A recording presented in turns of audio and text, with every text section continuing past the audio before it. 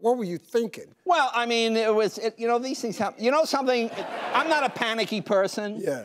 It's why drunks don't get hurt in car accidents, because you're relaxed. Yeah. When you know what's going to happen, you just sort of relax and just go with it. If you tense up, you're more likely to injure yourself. Yeah. You just sort of relax, and there you go. There you are. So you got to take off, man. Yeah, there you go. That's all it is. But no, a bad accident could make you lose your hair. Huh? Yeah.